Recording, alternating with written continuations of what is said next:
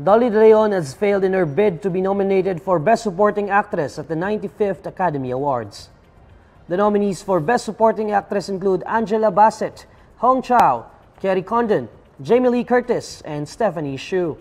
De Leon gained critical acclaim for her portrayal as cleaner and toilet manager Abigail in Ruben Östlund's satire Triangle of Sadness, where she was nominated for Best Supporting Actress at the Golden Globe Awards and the British Academy Film Awards.